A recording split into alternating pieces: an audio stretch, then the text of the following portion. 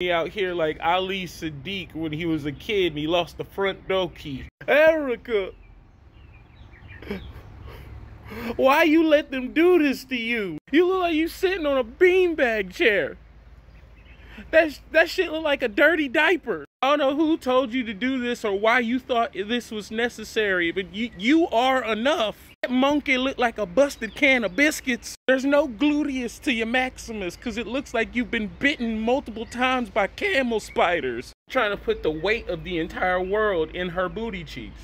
How you do that? My homeboy got the nerve to send this to me at 4 in the morning saying, oh, you gonna send this to the bathroom, ain't you? The only way I'm taking this to the bathroom is if I'm flushing it down the toilet. I don't know why you felt the need to be walking around looking like a fucking cartoon character. This is proof that we need to start loving ourselves just a little bit more. You thought that this was given Miss Incredible?